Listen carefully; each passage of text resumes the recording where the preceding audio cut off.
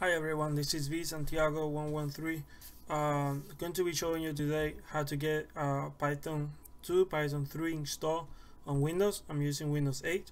How to get it all ready and set up, and also how to install Virtual Environment Wrapper and how to use it a little bit. So let's start.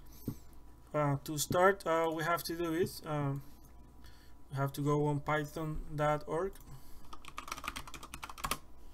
We're going to download both. We're going to download Python 3 and Python 2.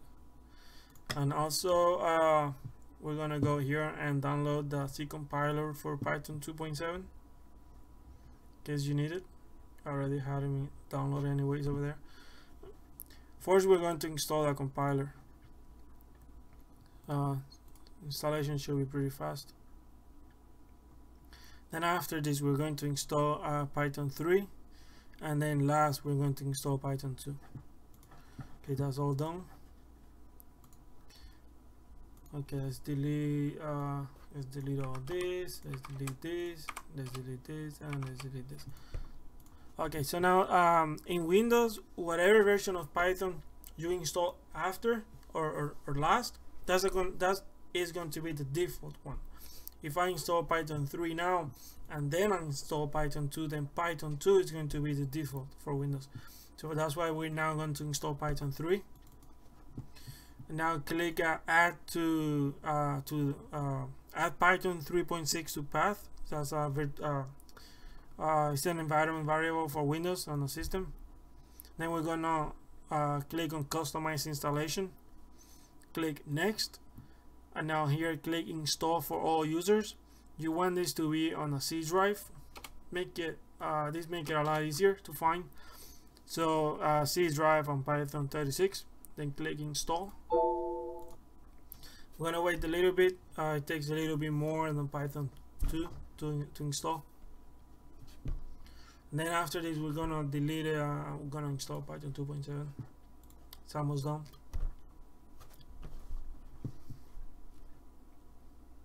Maybe like 10 more seconds or so.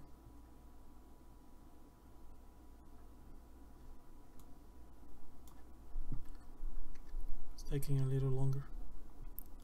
If you have a really fast computer, it's not gonna take too long. Okay, that's it. We can get rid of this. Now we're going to install Python 2.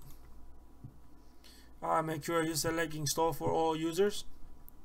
Click next. Make sure it's on a C drive, Python 27. Now here you want to make sure pip is selected, and also add python.exe to the path, and then click next. This one is a lot faster. This one is not gonna take that long like Python 3. Okay, we're finished, and we're going to delete this over here. Okay, now there's two things here that we have to test really quick. We're gonna go to Windows. We want to make sure that we can get to Python. We do. Now we're gonna exit this out. We want to make sure pip is installed, which it is. And now we're gonna do a pip install for Win32.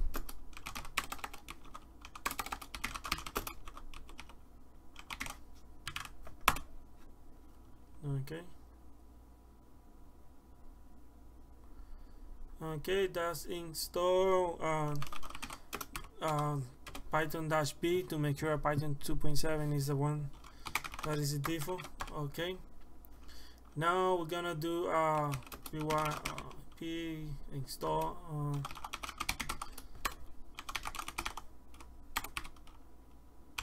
then we're going to install Virtual Environment Wrapper -WIN. This one is specifically for Windows.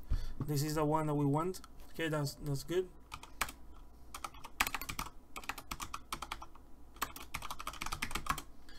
Okay, we got no environments set up over there already. Ready. Okay, that's all good. One more thing we want to do. Let's go to Python 3 here real quick. Go to scripts on Python 3. Go to a command prompt. We're gonna do a pip install Win32. That's good. This is all we need to do for this one. Now here we want to create a project. Let's create one virtual environment, one for Python 2 and one for Python 3. So when you want to install one for Python 2, all you have to do is make. So you're gonna make type mk VirtualenvWrapper -p 2 to use version 2 Python 2, and then the name. Let's name this Python 2.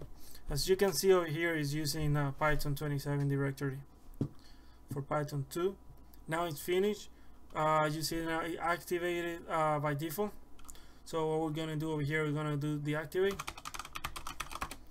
Okay, and we're going to create another one for Python 3, and that's gonna be -p3 for Python 3. And the name of your virtual environment is gonna be 3. You can name it whatever you want. This is just an example. Here you see it's using Python 36 directory.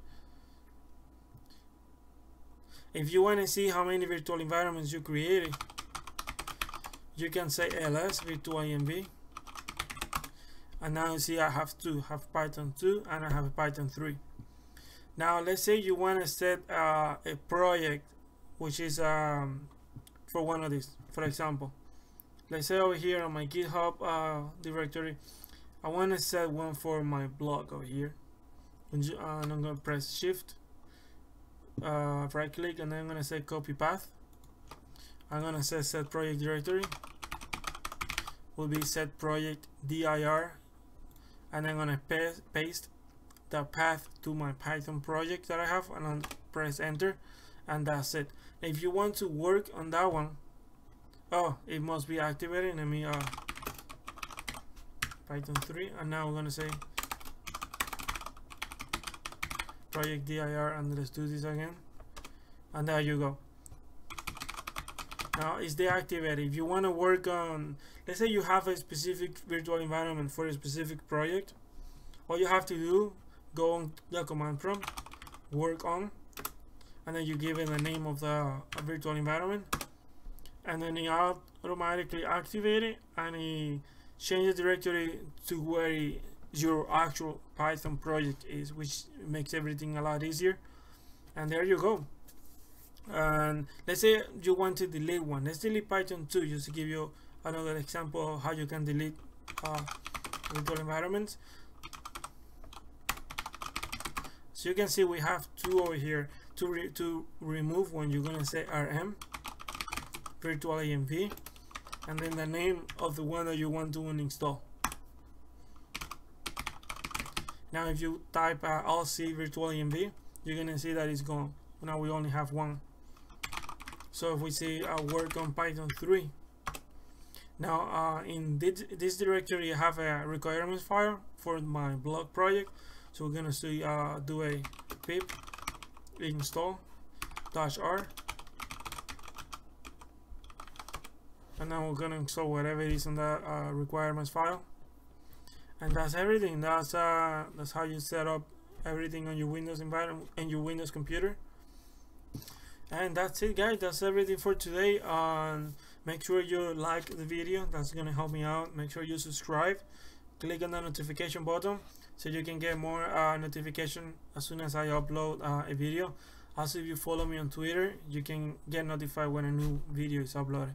I'm going to be uploading more videos, sharing more information with you guys. Thank you for everything, and have a good day.